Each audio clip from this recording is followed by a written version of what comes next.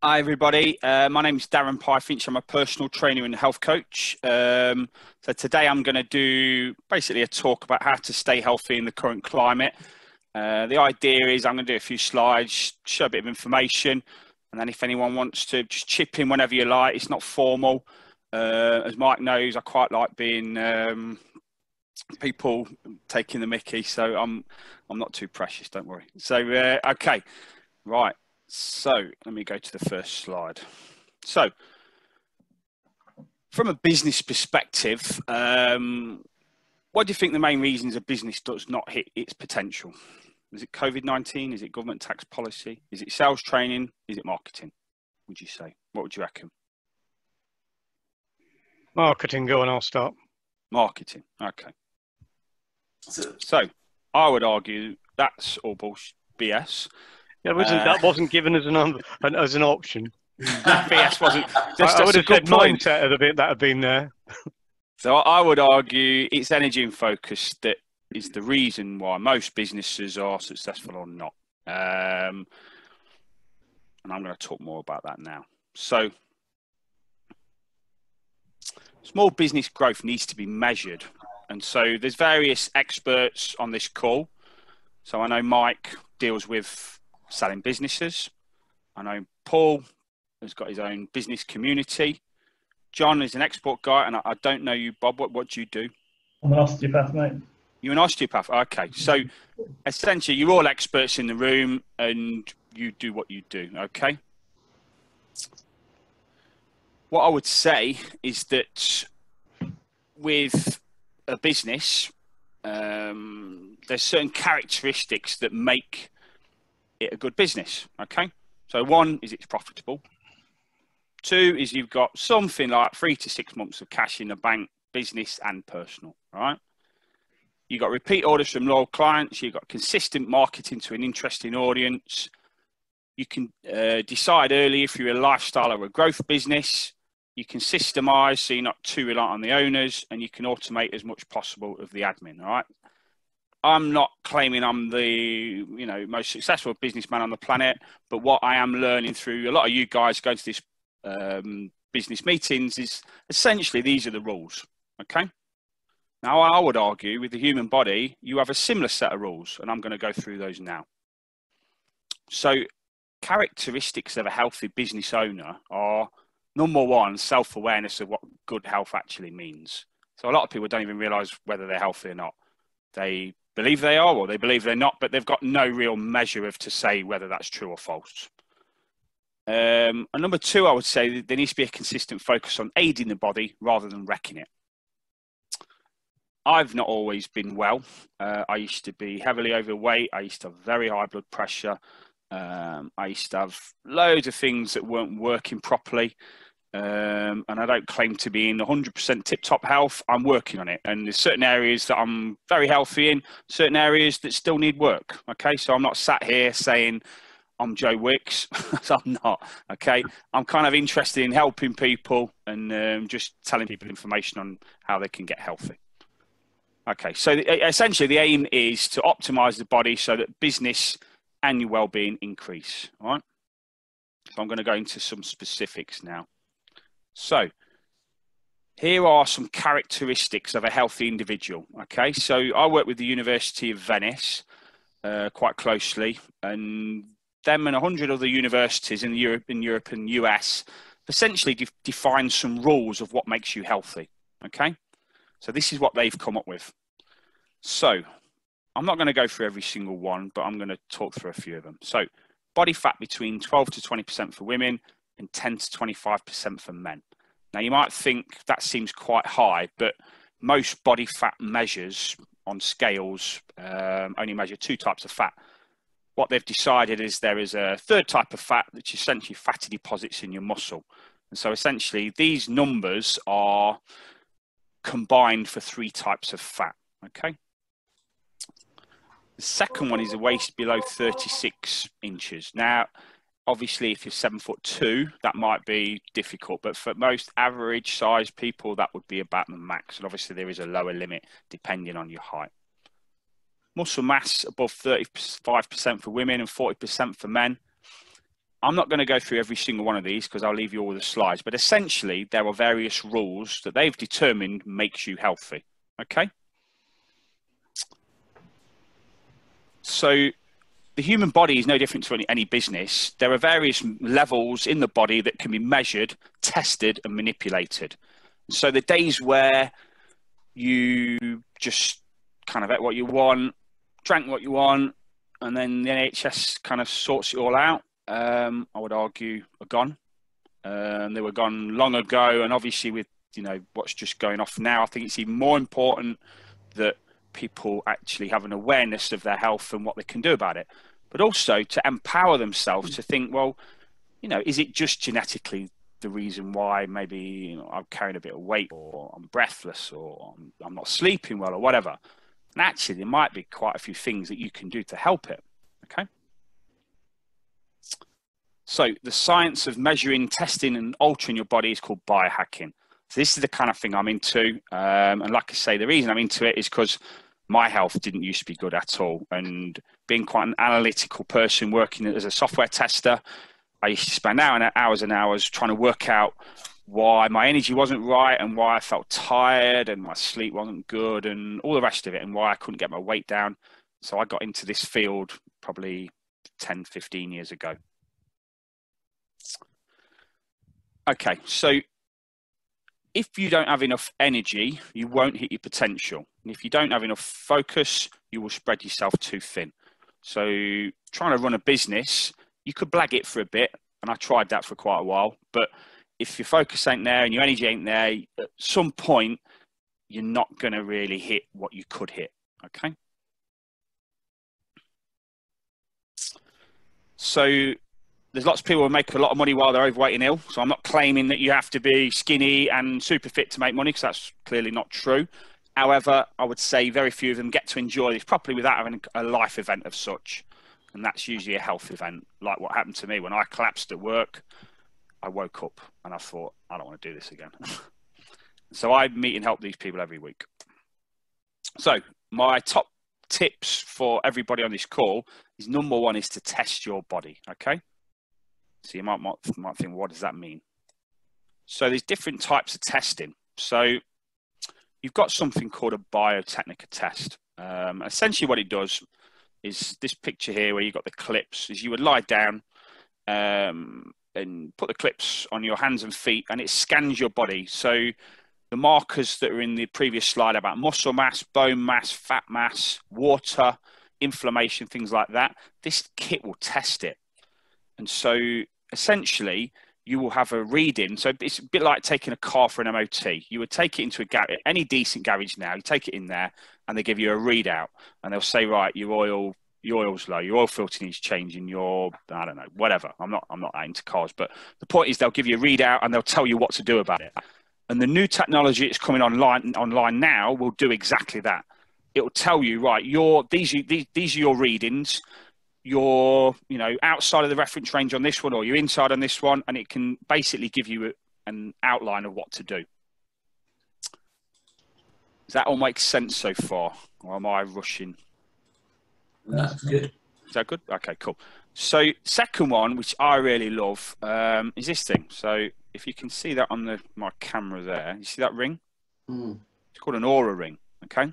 This ring has got electrodes inside it, okay? So I wear it every day, and what it does, it measures 4 significant markers of my health. So number one, it tells me how much I've slept. And you might think, well, so what? A Fitbit can do that. But this thing goes into real detail. So it can tell me how much light sleep I've had, how much deep sleep I've had, how much dream-like sleep I've had. But unlike the Fitbit, it's actually accurate. It's clinical grade. And so it tells you exactly what's going off. Number two, it will tell me how many breaths per minute you're taking. And you might think, well, so what? But what they've found is that there are... So you wear it for 2 weeks, it will tell you your baseline. So that, for my baseline, is about 12 breaths a minute, right? If I suddenly start breathing 14 and 15 and I'm not running or I'm not doing anything else, something's going wrong. And interestingly, when you get a cold or a virus or anything like that, this thing will pick it up 2 days before you even know about it. And the third thing it will do is it'll measure your body temperature. So normal human body temperature is roughly 37 degrees Celsius. If you suddenly shoot up a degree, you probably wouldn't notice it yourself, but this thing will pick it up. And so like the situation we're in at the moment, some of the major reasons that people are seeing with symptoms are fever. And the thing is, this will pick it up, you see. This will tell you your body temperature. The fourth thing it will tell you is, so what was it? Sleep, respiratory. Just give me a sec. I'll just have a look on my app because I've just got it here. Sleep. Something to do with your memory? Memory, that's the one. Heart rate variability. Oh yeah, there's two others. So one of them's heart rate. So again, a cheap 10 quid gadget can do that. The interesting thing about heart rate is, let's say you're a train runner. So myself, I run a lot, and my heart rate is about average 39 to 40, right? Which is quite low. Your average person who doesn't do any kind of training, you're looking at 60 to 70. If you're quite out of shape, you're looking at 80 plus, okay? Now, all of us, regardless what your, say with mine, say suddenly mine shoots up 10 points for no reason, and I'm not done any exercise. Well, a few things could have happened. One is I could have had a beer. So if I go on the beer on a Friday night, which I do occasionally, my heart rate will go blah, blah, blah, blah, blah, right? And that's just what alcohol does. If I've not had a beer and it suddenly starts shooting up, again, there might be something going wrong in the body that's you can't even feel, but this ring will tell you. So it's like an early warning system. But the best thing it does, right, and this is the reason why it's 250 quid this ring is, they're coming down because it's becoming less niche and it's becoming more mainstream. What it will tell you is something called heart rate variability. So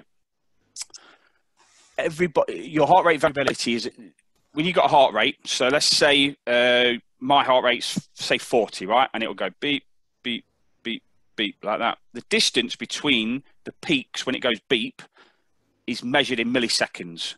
Well, interestingly, what they've found is the more it varies between that peak, that peak, that peak, etc., the healthier you are. And so for my age group, I'm 45. I'm a trained runner, kind of, personal trainer. My average heart rate variability is between 100 and 110, all right? If you're 65, 70, your average might be 35 to 40, maybe even 25. But the point is you'll have a baseline number, all right? If all of a sudden it suddenly drops through the floor, you've either done one of two things. You've either done a very, very heavy exercise, you might have stayed out late, you might have had a really bad sleep, you might have eaten something that doesn't agree with you, or you might be coming down with something. And what they've found is that this thing will actually pick up that. And interestingly, I'm on a study at the moment. So I'm on a study with about COVID-19. So I submit my data virtually every day. I submit if I have any symptoms, and they're testing 25,000 people across the world for symptoms. And so they're correlating the data on this of the 4 markers I was talking about. If I tell them anything's going wrong, and also they're also sending me an antibody test out. So all of these 25,000 people, we get an antibody tests so they can actually see what's going off. And so whether it's COVID, whether it's flu, whether it's whatever it is, this thing will pick it up, and it's really cool. So also I would recommend something called a Freestyle Libra. So with blood sugar, what happens in your body is, let's say you have a Mars bar, right? Your blood sugar will go through the roof, and it'll probably hit 7 or 8, depending on how healthy you are. If it suddenly keeps climbing, you've got an issue there potentially. And so what it means is your body's not handling blood sugar very well. If your blood sugar kind of hangs around, goes up to a 7, then drops down fairly quickly, back down to 4 or 5, it's working properly, by and large, all right? This test, you put it on your arm. So you get a disc and you slap it on your arm there, and you've got an app on your phone. Literally, it monitors in real time your blood sugar. So you can test certain foods. So for example, for me, if I eat potatoes, my blood sugar goes through the roof. It goes to 10. And the point being is that if your blood sugar stays elevated for a long time, what happens is you get fat. Okay? And also it starts, if it's been elevated for a long time, you're talking years, decades, it causes type 2 diabetes. So in a nutshell, this piece of kit that costs 70 quid that you can get off Amazon after this call can test you to see whether you have an issue with blood sugar. Does that all make sense so far? Have you got any questions at all? All good. Cool. Right, the coolest one out of the lot, in my opinion, is this last one. So this is called a GI map test. So it's a stool test. So what you do, you send a stool sample off to the lab. They look inside your gut and they see, right, have you got any parasites? Have you got any certain pathogens, harmful bacteria, stuff like that? And they give you a report. And at the end of it, they'll say, we found a parasite, or we found a harmful bacteria, and this is the reason why your belly's sticking out, or you're feeling lethargic, or you've got IBS symptoms, or stuff like that. So I work with doctors who analyze this stuff, and then I help people essentially get back into shape doing this. But it's all stuff you can buy. And the point what I'm trying to make is that rather than you just hoping you're going to be healthy for the rest of your life, you can actually actively monitor it, a bit like a car. And when you start degrading, you can't exactly swap bits out, but you can certainly make interventions in terms of food, in terms of lifestyle changes. Okay. So here's some data that I'm going to share with you all. So I've tested about 950 people in the Milton Keynes area. 75% of them have either got chronic inflammation, HPA axis dysfunction, high EMAT, alcohol dependent, or blood sugar issues. But basically, most people are ill. All right, that's not me trying to scaremonger. That's just the facts. According to the criteria that were on the previous slide, that's the truth. And so, in order for you to get healthy, you can help by making changes now. So here's some tips. So that's all the stuff out of the way on the problems. This is the kind of things you can do to get back into shape. So here's a tip: boost your immune system. So number one, the classic one I'm seeing is most people are drinking too much. I've always liked to drink. I like a beer. I'm not claiming I don't drink, because I do. But the point is, there is a direct correlation with drinking and your immune system.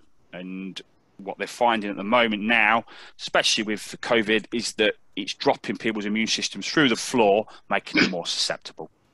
Okay.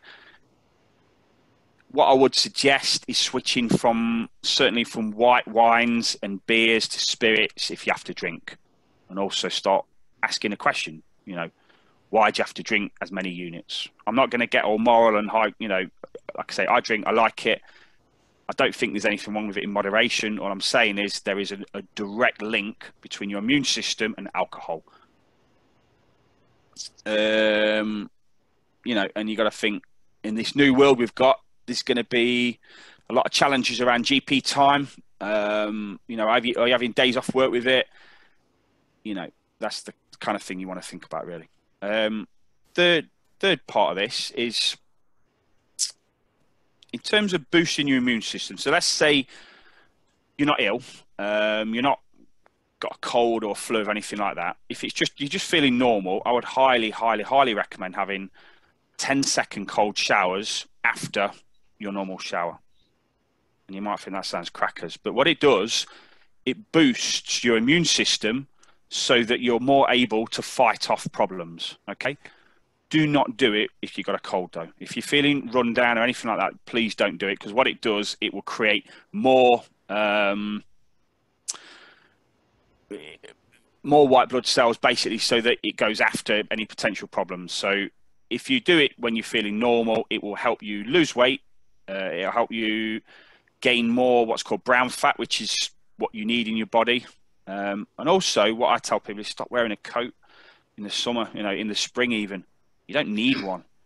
I think it's almost like we're animals, yeah? And we claim to be very sophisticated, but actually our body needs to be outside. it needs sunlight, it needs cold as well. And by wearing all these layers all of the time, it's actually insulating us too much, and we actually need to get cold again.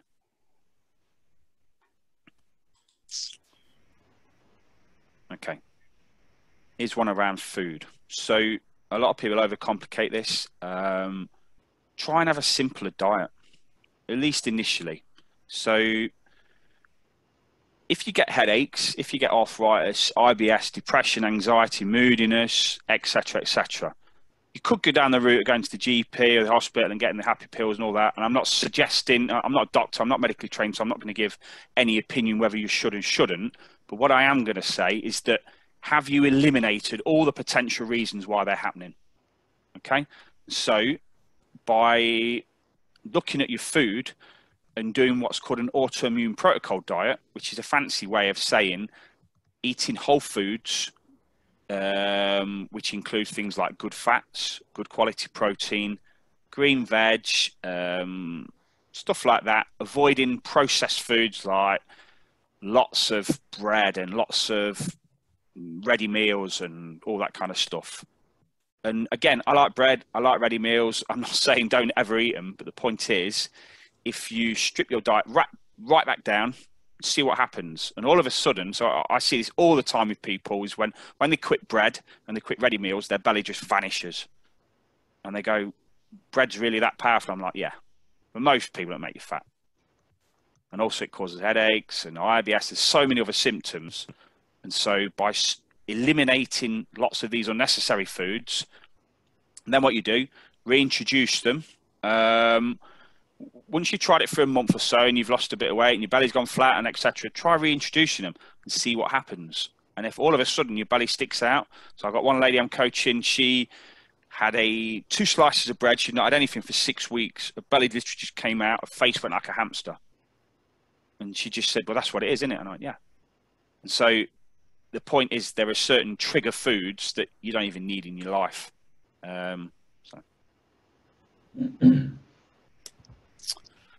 Okay. I would definitely recommend, I know it's difficult times at the moment, but for me, there's no reason not to get outside for an hour every day. Have a walk, have a jog, find somewhere isolated, find somewhere where there's nobody else, but you need to get outside. And it really is important because we're animals and we need sunlight. It helps boost vitamin D3, which helps boost mitochondrial function. That sounds a big fancy word. Essentially what it means is your body operates better. It's got more energy. Okay, here's a really biggie. Get some sleep. So a lot of people have problems with sleeping. And so acknowledge, well, number one is test it. So with something like an Oura Ring, or you can use a Fitbit, but these are better. This will tell you exactly what's going off. So it'll tell you what time you went to sleep. It will tell you how quickly you went to sleep. So some people can't get to sleep for an hour, hour and a half. Mine last night was, I'll tell you right now. Sleep. I went to sleep after 11 minutes, okay? I had 1 hour, 52 minutes of deep sleep, which is to be honest, last night didn't have the best sleep. I had about 6.5 hours. I had 1 hour, 52 of deep sleep, which is actually still really good. Darren? Yeah? Can I jump in if that's all right for a second? Yeah, go for it, yeah. It's Emily here from Document Logistics. Hiya. I'm just trying to find out from other people, are you guys finding out that you're having very vivid dreams at the moment? Like very, very vivid? So like, you know you've been asleep, but it's so vivid, like you feel like you're actually in the dream. I feel like since the lockdown, it's happened a lot more, and I actually experience it every night. I've heard it. I've not had it personally, but I've heard it's quite a common symptom at the moment of either lockdown or COVID or both. And Okay. so on the study, on the Oura Ring study, they asked that exact question.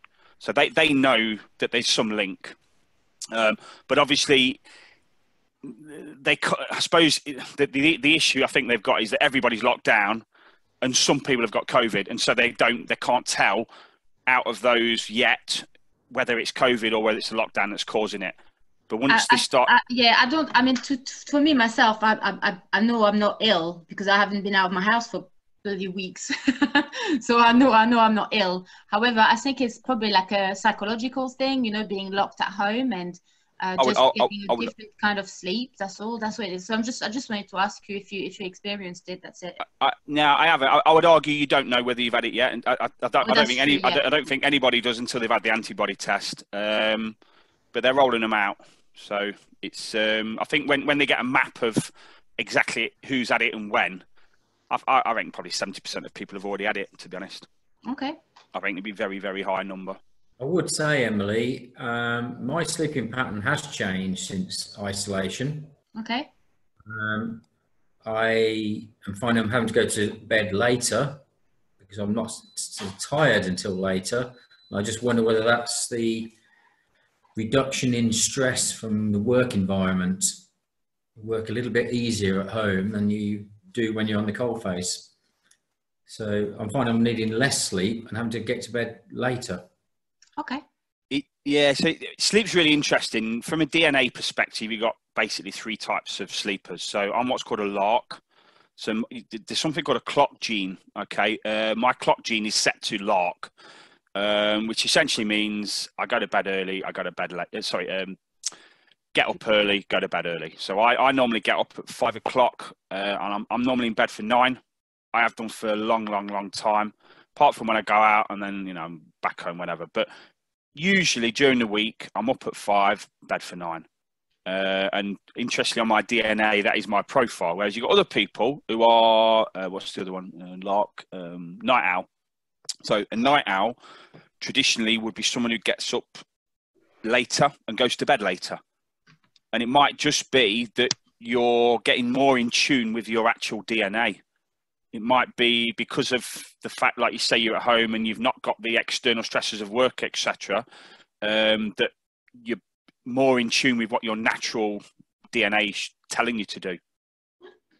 Potentially, yeah, I don't know. My optimum sleep is 6 hours 20, apparently. Not being exact, as I said, yeah. But I'm getting away with 5 hours at the moment.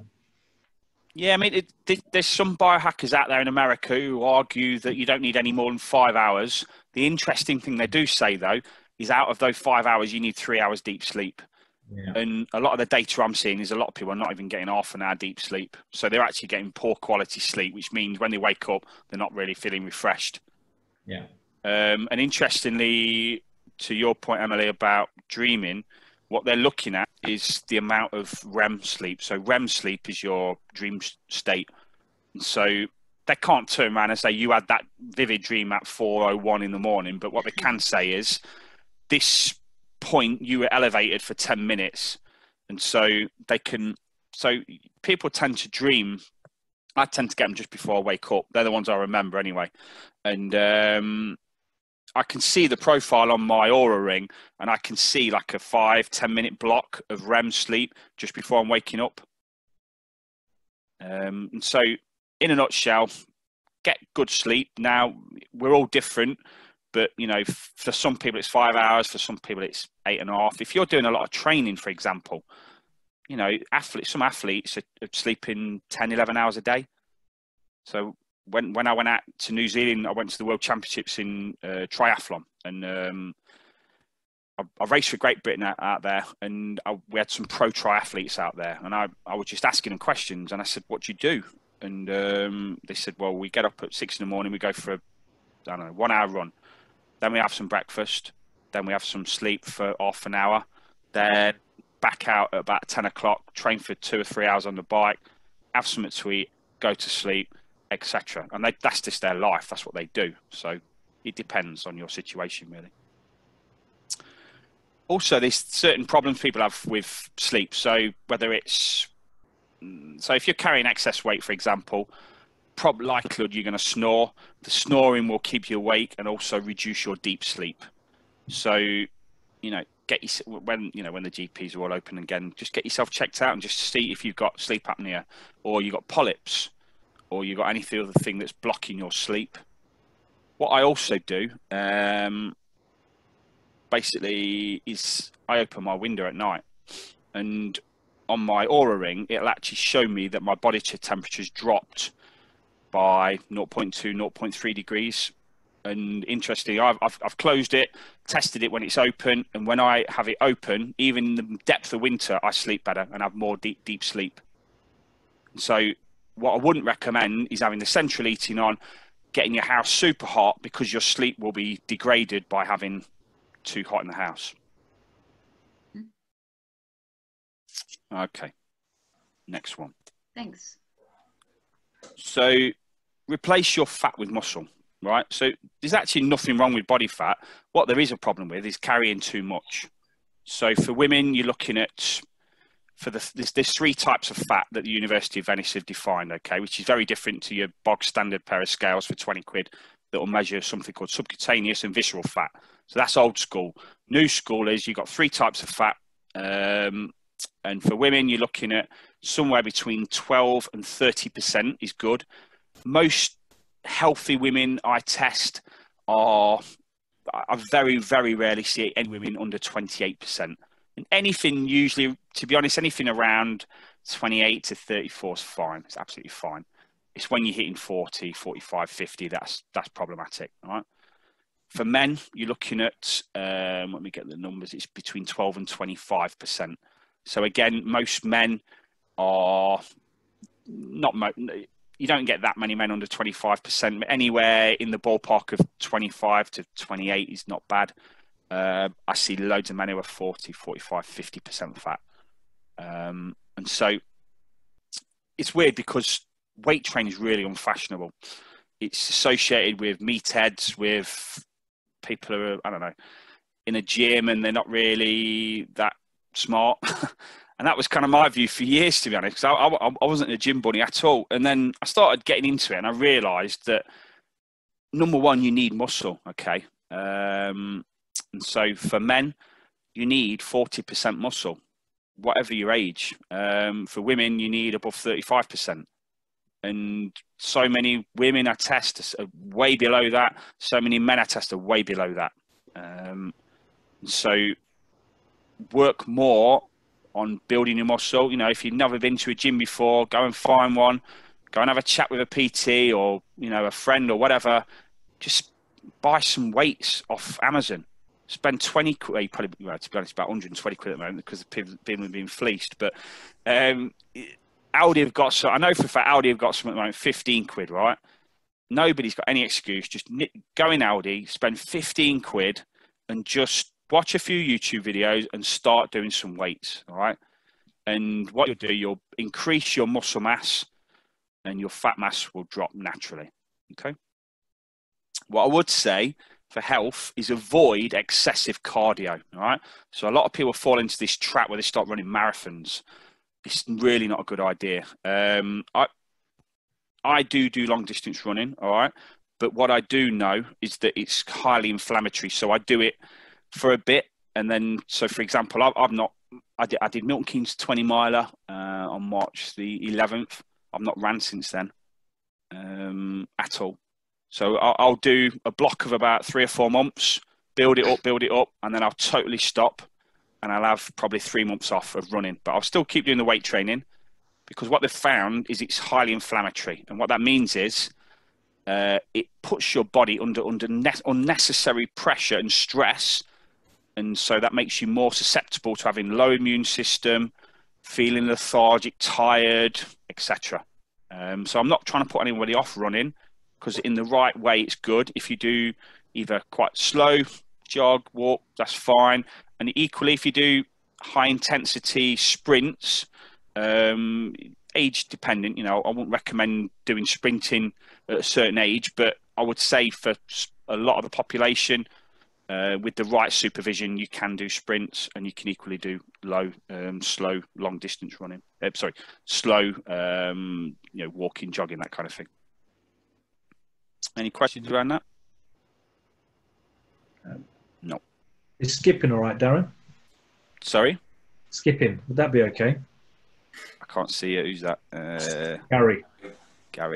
Skip. You know what? Fair play if you can do it. I'm useless at skipping, but yeah, it's really good for you. It's yeah. It's yeah. Go for it. Okay. Food. So when you're eating, there's a big thing about mindfulness at the moment, and what it actually means is, so let's say you're driving. You've driven from A to B. It took you 20 minutes, but you haven't got a clue. You don't remember any of it, right? Well, that's autopilot. That's mindless driving, right? We all do it. It kind of doesn't matter. But the point is, with eating, it does matter, right? So a lot of people do what's called mindless eating. So they'll cook their food or they'll put it in the microwave, etc., and then they'll start eating, but they've got the phone there, they've got the telly, they've got the paper. 10 minutes, 7 minutes later, it's gone. They don't remember eating it. And then they think, oh, I'm still hungry. I'm going to have a pudding, or I'm going to have a whatever, bag of crisps, or that's called mindless eating. And so mindful eating is this, where you actually put your phone away, turn the telly off, put the paper away, and just try and focus on your food. Try and chew slower, try and just smell it, taste it, immerse yourself in it, right? Now, I'm not suggesting you do it with every meal because it'd be a bit weird, but the point is just try and get used to that mindful eating. And what you'll find, and I want everybody, well, it's up to you, you can try it if you want, but get your phone, right? Get a 20-minute timer on your phone. The next meal you have, I just want you to press time on your phone and then just eat a meal. And then when you've finished, stop the timer and just just have a look what the number is, right? Most people eat their meals somewhere between 5 and 8 minutes. And so what happens is you've got a hormone in your belly that hasn't got time. It takes about 15 minutes for it to go to your belly to your brain, right?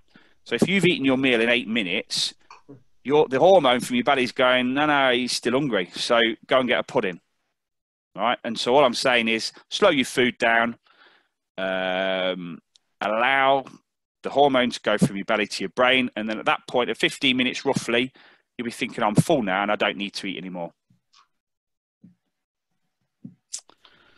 And the thing is, the more you do that over time, it becomes normal. And so one of the best ways of losing fat, feeling full, and also digesting your food properly is just to slow down. Just go old school. Okay. Stress. So stop trying to be perfect. We've all got these webinars we're going on where people are telling us what we should and shouldn't be doing. The point being is just try your best. Strive to be 1% better each week, but the key is to be consistent. So if you've got any of the tips off this, perhaps introduce 5-second cold shower twice a week. Perhaps try and introduce doing one meal a day where you're doing it mindfully.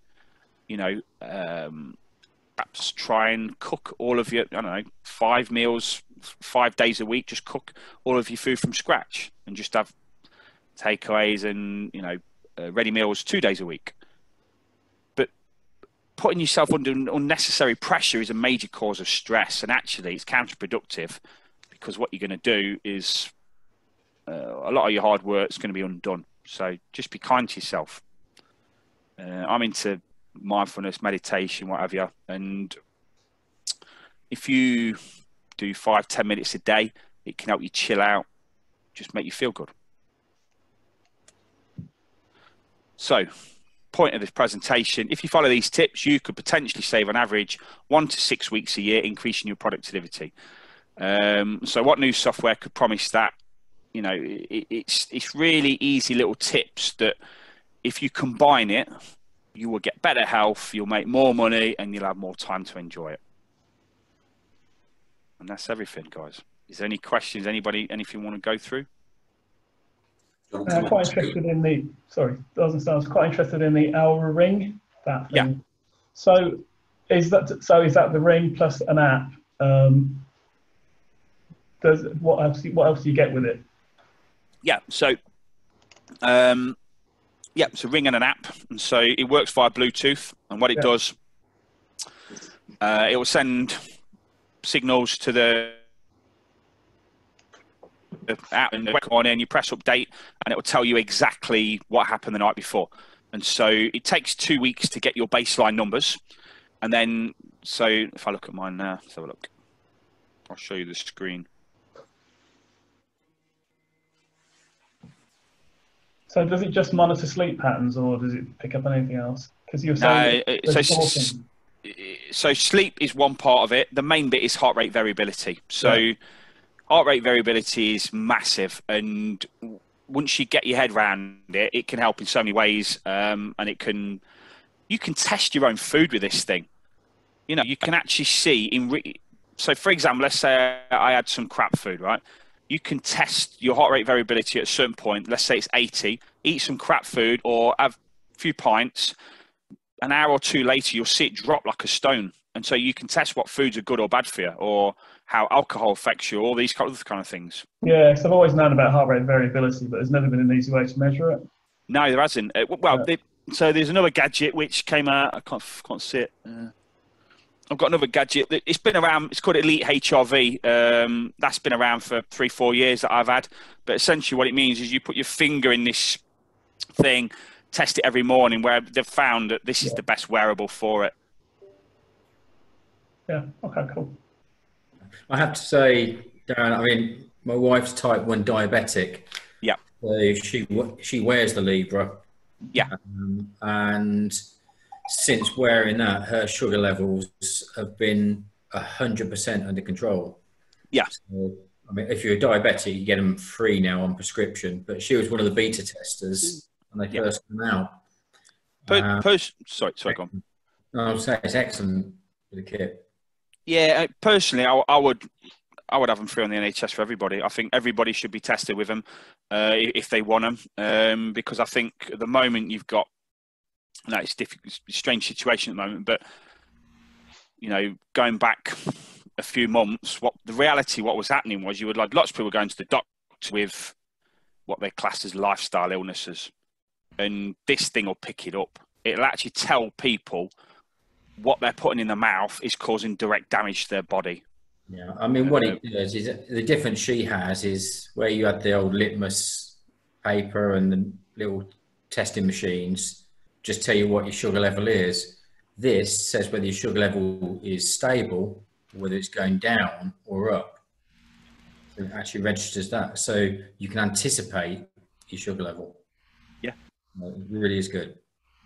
I mean, a lot of people don't understand about jacket potatoes. So for example, let's take Slimming World for example. Yeah, I used to do Slimming World a long time ago, and I'm not slagging it off, but the reality is, for some people, if you do Slimming World and you're inflamed, this thing will make you miles worse. And so classic Slimming World food is pasta, jacket spuds, rice. Now, for some people, that'll work. If you've got a problem with your blood sugar and you do Slimming World, you're going to cause absolute chaos. And this is the problem, is, you know, I'm not here slagging it off. I'm not saying anything, but the point is people need to understand how their body works. And by spending 70 quid on Amazon, you can tell what your blood sugar is doing for all your food.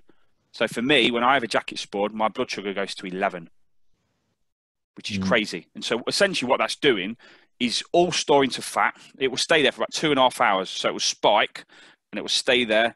So all of that's doing is converting straight to fat. But more importantly, what it's doing is causing neuropathy. So what that means is it's attacking your nerves.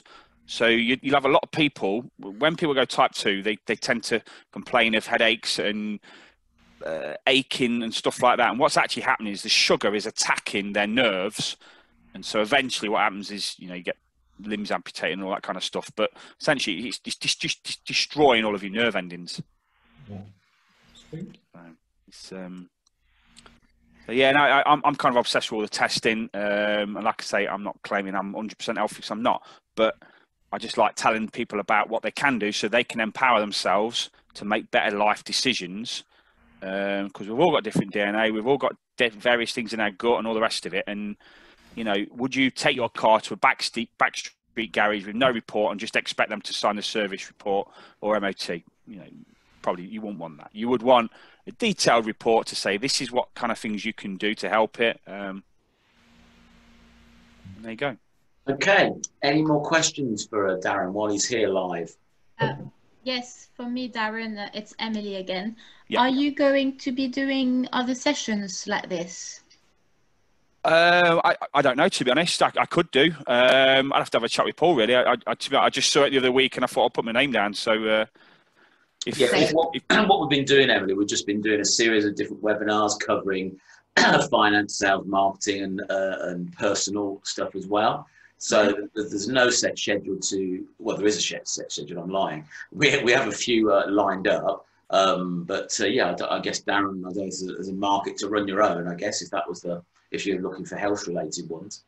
Yeah. I mean, yeah. If people want me to do it, I'll do it.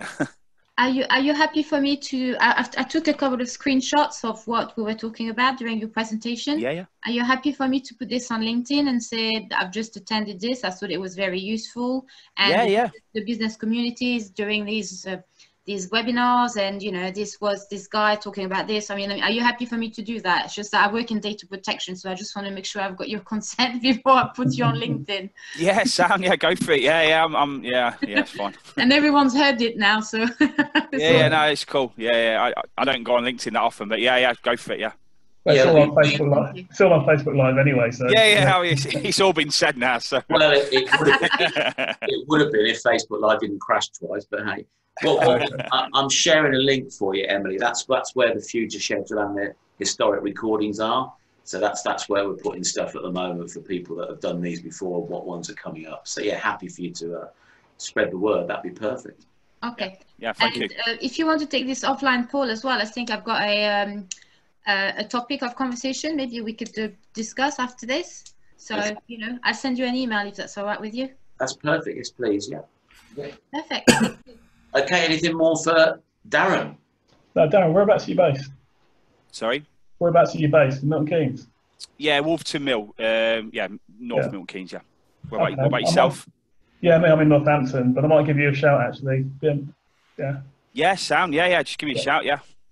Cool. Right, is that it? Because I'm just off for a kebab and a pint.